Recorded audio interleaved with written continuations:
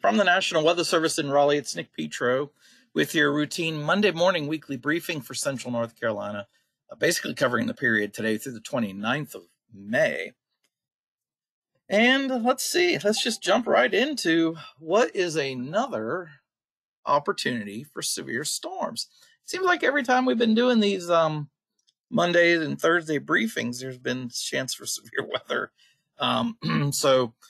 Today is no different. In fact, much of this May has been busy with severe weather. So we're going to have a couple more rounds of storms and severe weather threat today, except this time the concern is not only showers, not only thunderstorms with damaging wind gusts, but there also could be an isolated tornado or two, given the fact that we have a warm front, almost stationary front stretched across the area. And that's where rotating thunderstorms really kind of draw their low-level rotation from. It's in the midst or vicinity of boundaries that helps to spawn the rotation of low levels. They help get the thunderstorm to rotate. So anyway, we've got another good setup. Wouldn't be surprised if we have to issue a couple tornado warnings today. It looks like the most likely place, and I'll get to that, some radar simulations here in a minute, would be across the sort of the southern half, if you will, of central North Carolina. But I also want to point out that some of these storms may produce some local flooding because we could see some downpours that are, number one, just plain heavy, and number two, repetitive. So, there are some simulations that show up to 3 inches of rain could fall in some select areas. When I say select areas, I don't know right now which areas are going to have the best chance. In fact, I think that yellow for the slight risk flash flood area is probably going to be extended across all of central North Carolina here shortly. So yeah, but you can see on the left side, the dark green, that's kind of the area that we think will have the best risk for any type of severe storms. And as I go to the next slide, you can see 1115 in the upper left, there's the live radar. And then I go to simulated radar beyond that. So at 3 p.m., you could see that line of storms that is currently, let me get my highlighter here. See this line of storms right here? This is actual live, what's going on right now. West of Columbia, upstate South Carolina. By 3 p.m., it's going to be from Charlotte down to just east of Columbia. And then by 6 p.m. this evening, it will have swept across the southern portions of central North Carolina and basically be from the triangle eastward. Okay? So that's by 6 p.m. But look behind it. There'll be another round of storms behind that. And that round of storms will also sweep through 9 o'clock, and then here it is at midnight. And then it's gone by overnight with just some spotty shower and thunderstorm activity across North Carolina. So let me erase my drawings here. And this is pretty easy to follow. You can see, again, what's live there across upstate South Carolina now is expected to move across central North Carolina between 3 and 6 p.m. this evening. The heaviest activity, you can kind of infer this from the reflectivity simulations.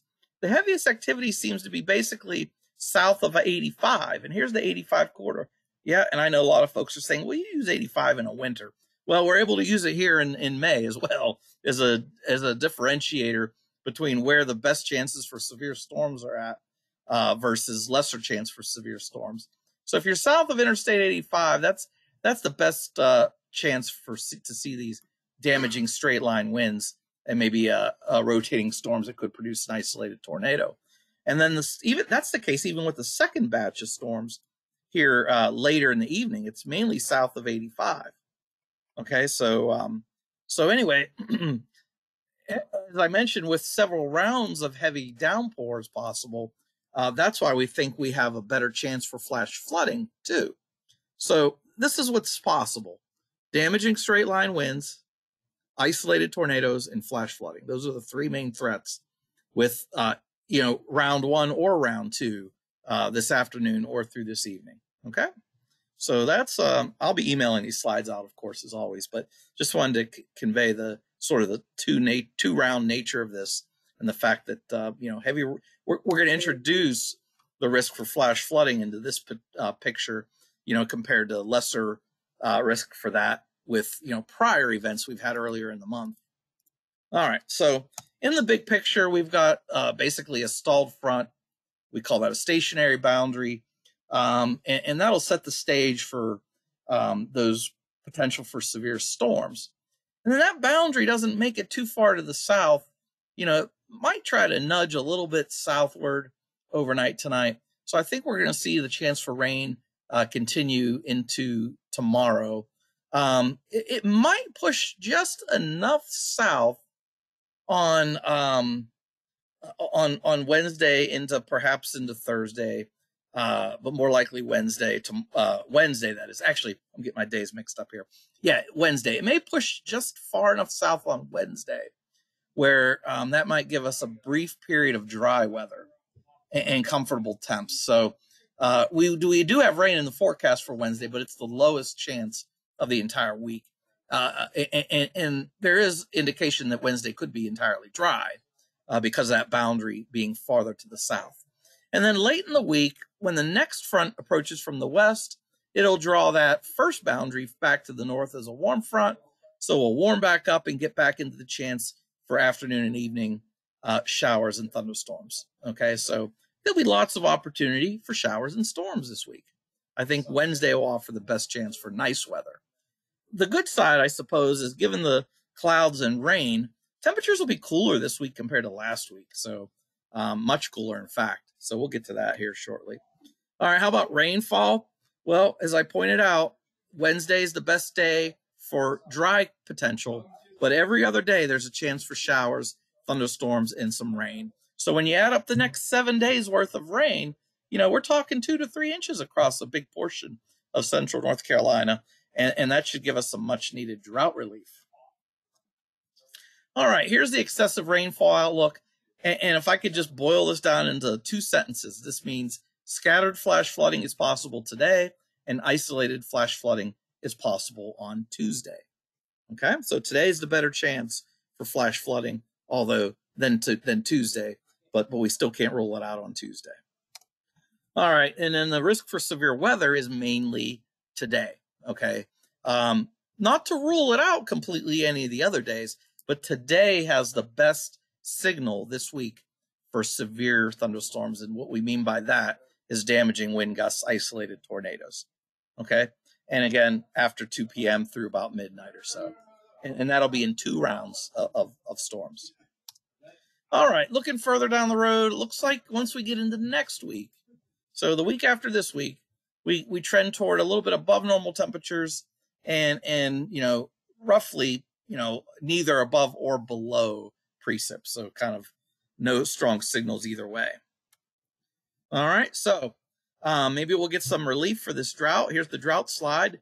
Again, mainly confined to areas along and east of I-95 is where the biggest drought situation persists.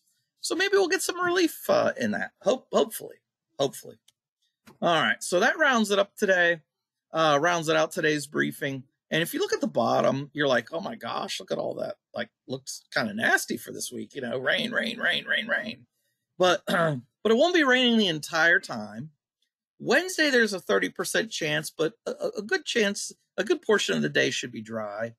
And you could see that today is probably the risk for the best chance for severe storms. Although, thunderstorms will be possible any of these days. The last thing I want to point out is look at the temperatures. Warm at night, thanks to the cloud cover, and warm during the day, thanks to the cloud cover, or cooler during the day than what we've had, thanks to the cloud cover and rain chances. Okay, so again, scattered storms that could produce damaging winds, isolated tornadoes, and flash flooding today. Again, things will get going here down toward the Charlotte region and just in the southwest portions of central North Carolina, like around 2 o'clock, and then gradually working its way across central North Carolina, 2 rounds of storms through the afternoon, and then again during the later evening hours. Okay, so that's the way things are shaping up for here it is for Central North Carolina this week.